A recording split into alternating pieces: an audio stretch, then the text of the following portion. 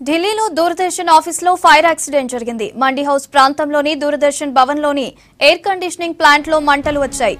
దీంతో ఆ ప్రాంతమంతా దట్టమైన పొగలు అలుముకున్నాయి. వెంటనే స్పందించిన ఫైర్ సేఫ్టీ సిబ్బంది 8 ఫైర్ ఇంజన్ల సాయంతో మంటలార్పేశారు.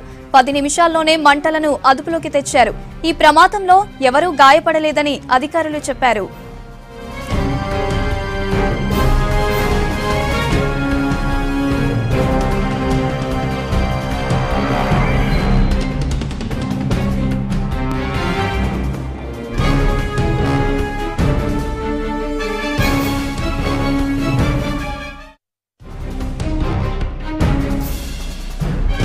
ఇక సెంట్రల్ ఢిల్లీలోని పవర్ హంజ్ ప్రాంతంలో ఈ ఉదయం మరో అగ్ని ప్రమాదం జరిగింది. ఓ భవనంలోని ఫస్ట్ ఫ్లోర్ లో మంటలంటుకున్నాయి. అవి వేగంగా 2వ అంతస్తుకు కూడా వ్యాపించాయి.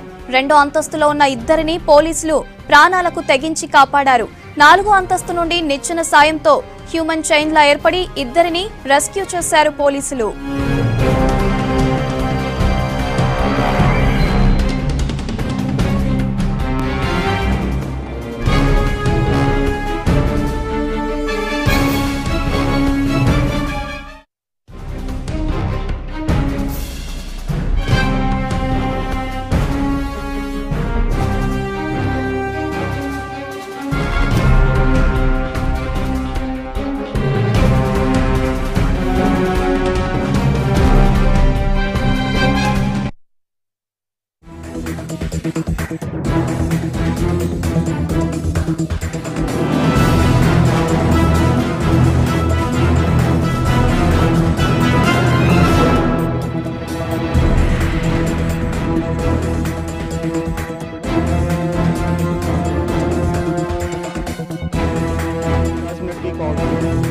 ये फायर जो है कूलिंग टावर ग्राउंड फ्लोर पर जो एसी प्लांट रूम का कूलिंग टावर होता है उसमें थी और विदिन 10 मिनट्स इसको बुझा दिया गया।